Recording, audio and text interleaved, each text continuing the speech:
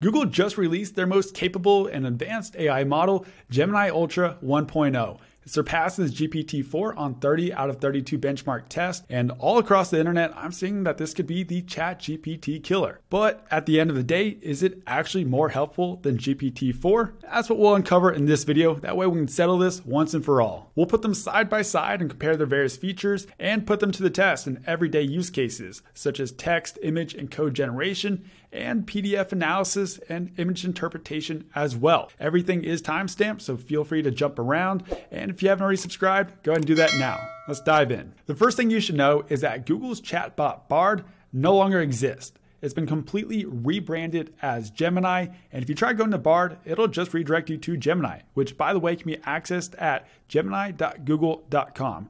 There are two different plans. The first is their free plan, which is powered by Gemini Pro. And if you'd like to get access to their most advanced model, Gemini Ultra, that will be under their Gemini Advanced plan, which starts at $19.99 per month. And currently, you can get 2 months for free of Gemini Advanced, so it's a good time to try it out. Just for reference, ChatGPT Plus, which is powered by OpenAI's most capable model, GPT4, that's an even $20 per month. So basically the same price there.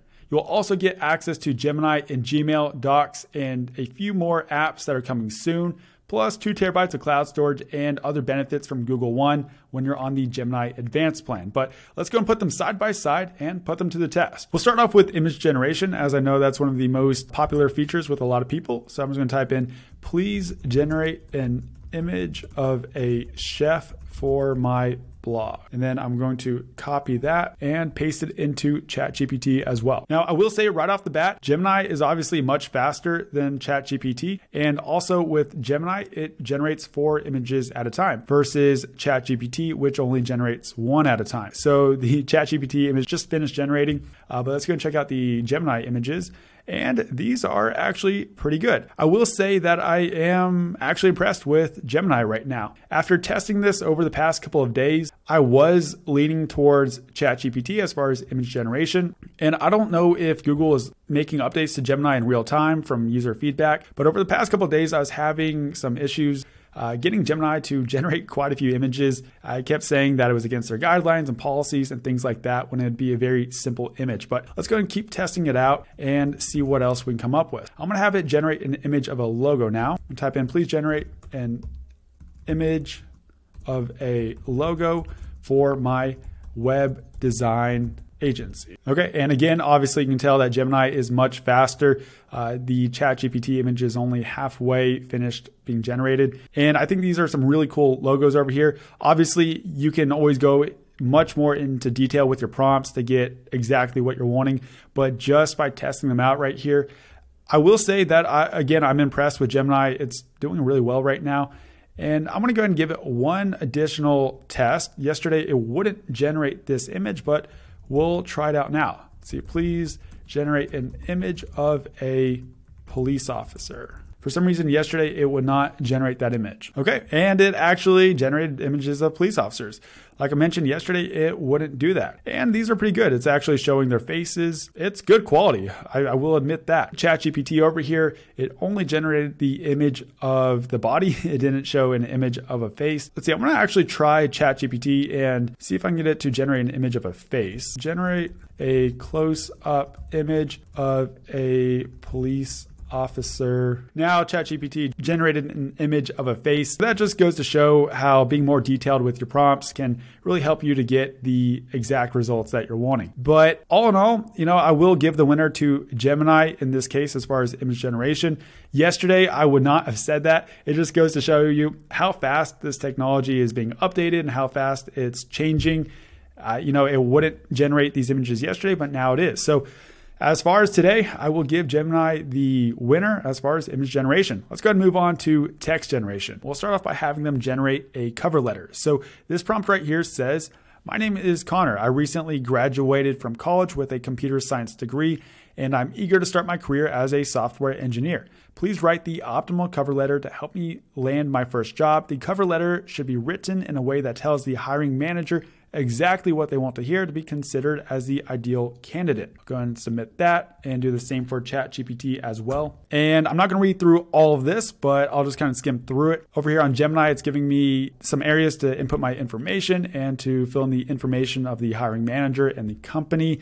Then it goes on to say, as a recent computer science graduate from input university name, I was excited to find your opening for a junior software engineer position. With a strong academic foundation and a passion for problem solving through code, I'm eager to begin my career and contribute my skills to company name. From my experience, it's not always best to be saying how eager you are. You want to be talking more about what you've done and your experience and your projects, but let's just go ahead and continue on. During my studies, I gained hands-on experience in programming languages most relevant to the company. And I'm particularly drawn to company name because of input 2 to 3 reasons specific to the company, your company's specific technologies and methodologies. I'm a detail-oriented collaborative team player dedicated to creating clean, efficient code. I thrive in dynamic environments and welcome the opportunity to learn from experienced professionals. Okay, thank you for considering my application. I look forward to discussing how I can contribute to company's name. All right, so that's not bad at all. And I really do like how it gives the areas for me to input my personal experience, the actual details of the company, and the exact reasons why I'm interested in that company.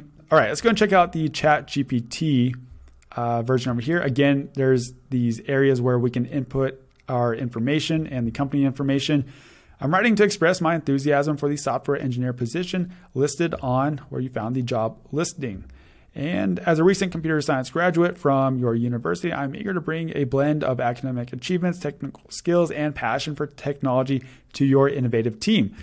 And it goes on to say, I'm particularly drawn to company name because of your commitment to mention something you admire about the company. Again, I really like that, how it's telling me where I need to put in my personal thoughts and opinions to really personalize the cover letter. I like that a lot. One of my key projects at university involved briefly describe a significant project, and I'm eager to bring my skills list a few key skills relevant to the job, such as programming languages, etc. All right, thank you for considering my application. I am looking forward to the opportunity to discuss how my education skills and aspirations align with the goals of company name. I'm available for an interview at your earliest convenience and can be reached at your phone number. All right, so honestly, I'll say both of these are really similar. They both kind of sound and feel the same. So right off the bat, I'll say that as far as the cover letter goes, these are a tie. I'm not really seeing any major differences between the two. They kind of get at the same thing. They both provide the areas for me to input the specific information and experience that I have, as well as the company details. And like I mentioned earlier, you can always get much more detailed with your prompts to get exactly what you're wanting. But as far as cover letters go, I'll say it's a tie. For code generation, I'm going to ask them both to write the code for a snake game in Python. So the prompt says, please write all of the code for a closed loop snake game in Python that has no errors when ran in the terminal. To be quite frank, I don't know really anything about Python. I have a little bit of coding experience, and that's kind of what makes this fun. Is I'm hoping that these chatbots can just write all the Python code for me and help me work through all of the errors. Gemini finished first. I'm going to copy this code for Gemini, and I'm going to paste it into my VS Code editor. I'm going to save it, and then I'm going to run it over here in the terminal. I'm going to type in Python 3, then the name of the file, which is snake_game_gemini.py, and see what happens. Okay, and doesn't look like anything happened there. Okay, so I'm gonna go back over to Gemini and say nothing happened when I ran the file in the terminal. Looks like ChatGPT just finished. I'm gonna copy this code from ChatGPT and put it into this code editor. I'm gonna save the file. Then I'm gonna run this in the terminal. Type in Python 3 snake_game_gpt.py. Press enter. All right, and it looks like ChatGPT actually did something here. So cool. And there we go. We have a little snake game. That's honestly really cool. Like I mentioned, I don't know anything about Python. I know how to code in JavaScript and React, Next.js, but I've never used Python before. And it's really cool that I could just ask the chatbot to generate a game in Python, and it did it. Let's see if I can win. All right, cool. And let's see if Gemini can redeem itself. So it says, make sure that pip is installed, bash Python snake game. So that's not the name of my file, so I'm not going to be running that code right there. It says Python print starting game loop, check if it reaches the main loop. Okay, at the end of the day, all I know is that I gave them both a single prompt and the ChatGPT code is working. And there might just be one single line of code over here with Gemini that can easily be fixed if I was an experienced Python programmer, but I'm not. And again, all I know is that I was able to give a simple text prompt to ChatGPT and it provided the solution, and Gemini didn't. I'm sure Gemini is great with Python, but as far as this case, in my situation, in this scenario, I'll give the win to ChatGPT. Next, we'll test them both on PDF analysis. And what I mean by this is simply just having them analyze a PDF and provide a summary of the PDF. And to do that with Gemini, we can reference Google Drive. You're not able to upload a file except for an image with Gemini just yet, but you can reference other Google apps such as Google Docs and Google Drive. So that's what I'll do right now. And I'll say, please summarize this PDF and provide 5 key insights. And then I have the name of the PDF right here. The Future of Work Report 2023 by Microsoft. And with ChatGPT, I need to actually upload the file, and I'm going to say the same thing. Please summarize this PDF and provide 5 key insights. Over here with Gemini, we have the 5 key insights. LLMs can boost productivity for information workers. They can help with complex tasks, can improve collaboration, the need for human AI collaboration, and addressing the challenges of AI. And over here with ChatGPT, it says productivity and information, critical thinking, so about the same as complex task, and human AI collaboration. All right, it looks like we got an error with ChatGPT. I'm not sure what happened here. It was going so well, and I'm going to go and click regenerate and see what it comes up with. But overall, it seemed like they were both providing fairly similar answers. And this is a 40-page PDF document. So there's quite a bit of information there for the chatbots to look through. Overall, they seem to be providing relatively the same responses in general. And it talks about productivity again and using Copilot for Microsoft 365, effective AI collaboration and insight. And it finishes by saying the report underscores the transformative potential of LLMs across work practices, advocating for a balanced approach to leveraging AI capabilities. I would say it's a tie between both of these. It wasn't a very complex task. However, it's an everyday use case that I know a lot of people are using to have the chatbots analyze documents. So I'm going to go and call it a tie. They both provided relatively the same responses for this 40-page PDF document. All right, and for the last test, we're going to do image interpretation. And if you're wondering why you would want to do this, the main reason is for creating a prompt for Midjourney. If there's an image that I want to create a similar image of, I'll upload them to the chatbot and have them describe it. That way I can use that as a starting place for a prompt. So right now I'm going to say, describe this image. And it's a BMW driving through the Swiss mountain. I'm going to do this for ChatGPT as well. And over here in Gemini, it says, the image you sent is of a gray BMW driving on a winding mountain road with lush green scenery on both sides and clear blue skies above. The car appears to be a BMW 8 Series Grand Coupe, a 4-door luxury coupe. And over here is ChatGPT. It says there's a gray luxury car which appears to be a model from BMW based on the distinctive kidney grille design. The car is positioned on a winding road and it doesn't seem to be mentioning the model of the car. I'm going to go and upload another image. This one is of Jabba from Star Wars. Describe this image, and I'll do the same over here for ChatGPT. Now, I will say that one issue that I ran into recently with Gemini is that it was very reluctant to describe images, and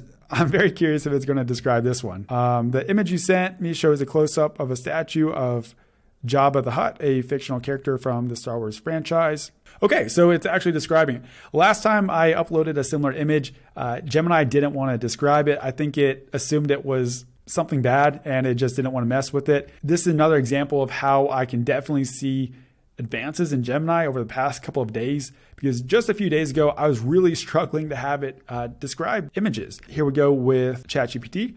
Over here, it says, this image features a large slug-like creature with a wide, flat nose and deep set of eyes, which is a character from a popular science fiction franchise. And it doesn't mention Star Wars. It just says a popular science fiction franchise. We're going to upload one more image. This is another one that I was having issues with. And this is an image of a mushroom. Describe this image. Do the same over here for Gemini. And ChatGPT is saying the image shows a close-up of two mushrooms in their natural environment. The larger mushroom is in the foreground with its cap turned slightly upwards. Over here with Gemini, it says the image you sent shows two mushrooms growing out of the ground on a log.